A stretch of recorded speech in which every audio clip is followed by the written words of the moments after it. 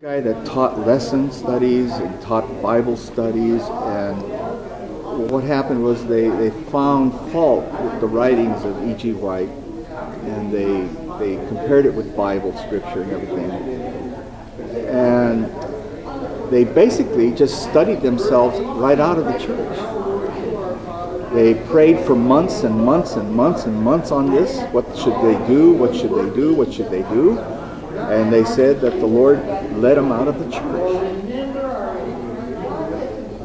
and into a Baptist church. And I was talking with him yesterday, and he was agreeing with everything that I was saying because it was all Adventism. But yet,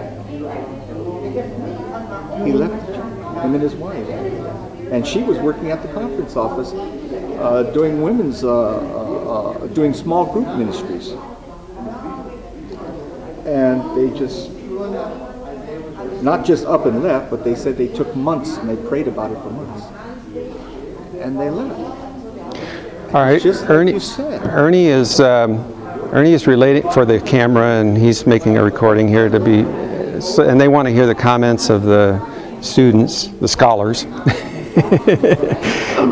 He's commenting about a relative who was a staunch Seventh-day Adventist, and over the course of time, in their personal study, found themselves going right out of the church. Why could that possibly happen?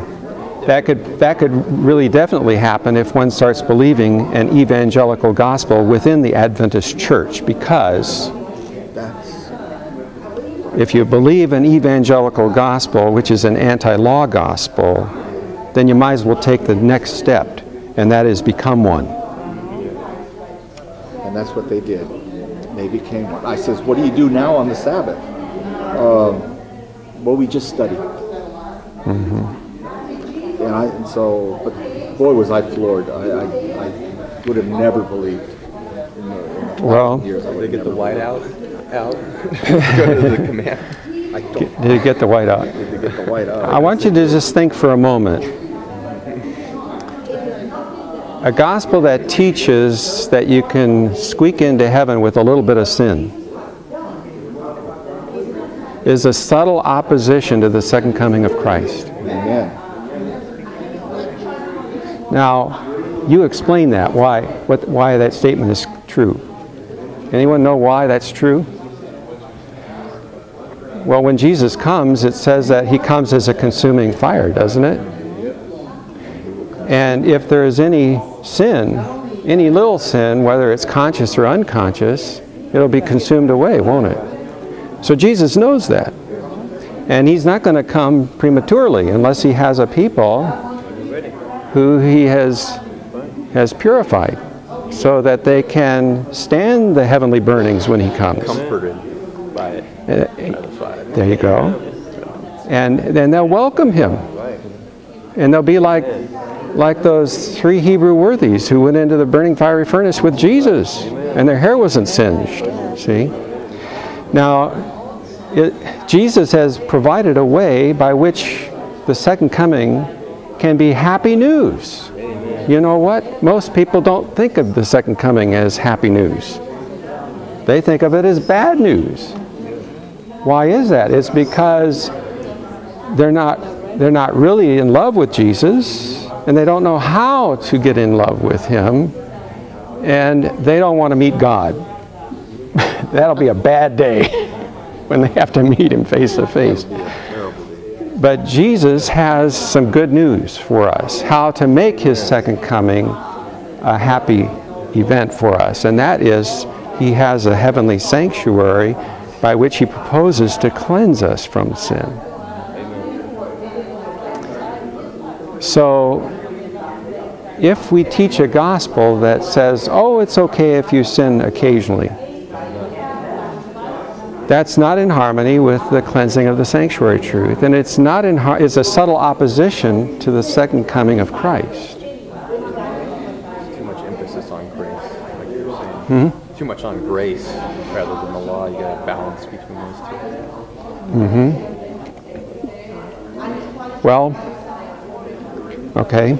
Good. That's All right. not for us to balance. It's for God to balance. All right, yeah. We balance through. I always hesitate when someone says we need balance. We have a version of that. It's love and logic. Yeah. In my mind, that's what I see.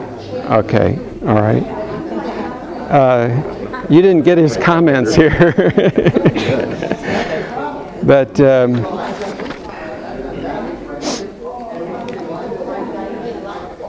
all right, well, I want you to just be careful when you read your Sabbath school lesson. For at least for last week, we're teaching a Sabbath school lesson a week ahead in advance, and we're on the second lesson today, whether you realized it or not. Because this goes up on YouTube, and Henry has a way of putting it up on the internet, and we're now getting hits from Poland and from South America and from Mexico, and I've had more questions about this lesson over the internet from people, from seeing YouTube, and praise the Lord for that. You know, it's kind of stirring people's pure minds to be thinking. But the way that the in the loom of heaven statement is presented in your lesson stay there in the first week, and it's in the introductory paragraph there from the youth instructor, it's interpreted to mean the legal garments of Christ's robe of righteousness. And this is an attempt to distinguish legal justification from sanctification. In fact, on the Sabbath lesson, there's a statement that the author or authors seek to interpret the in the loom of heaven statement by saying, what a wonderful image of the righteousness of Jesus, the righteousness that covers anyone. And then on Thursday's lesson it says we must keep distinct theologically the imputed righteousness of Christ, the righteousness that justifies us, from the work that the Holy Spirit does in us to change us. Do you notice the word theologically? We must... Okay. The last statement was on Thursday's lesson, where it says we must keep distinct theologically the imputed righteousness. Whenever someone puts in the word theologically, a red flag goes up in my mind.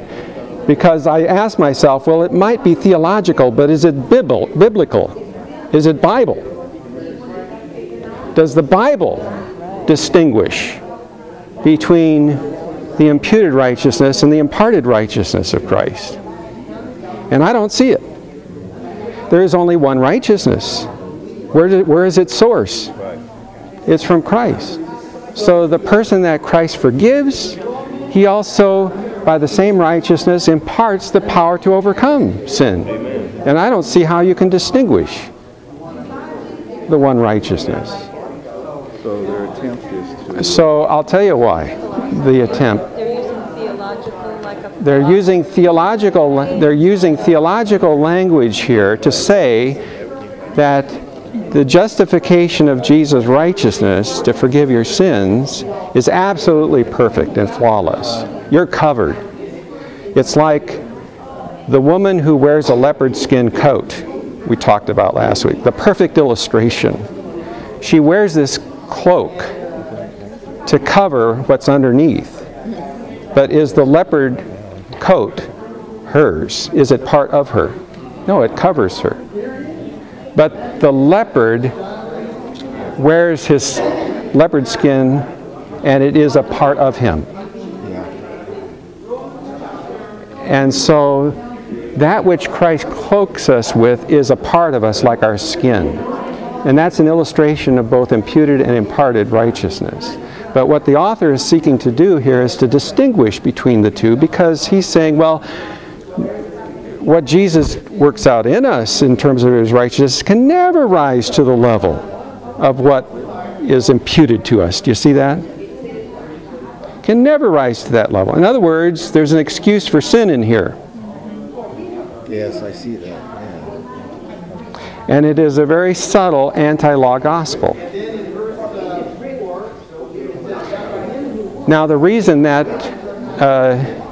that you have to understand that these theologians have other little things going on in the back of their mind. They say that when we're born into this world, We're born with a sinning nature. So if you come into this world sinning, there's no way that you can hope to exit the world except by sinning. And so what happens is that Jesus has this magic wand when he comes the second time, and then he zaps it out of you at the second coming. That's not what it is.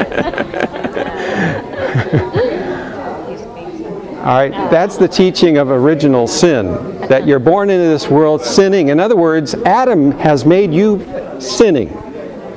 You have inherited something from Adam, and you are sinning as a result of that. You're not responsible for it, but nonetheless, you're born with it. And that's not Bible. The Bible teaches that we do have a DNA inheritance from Adam through our parents,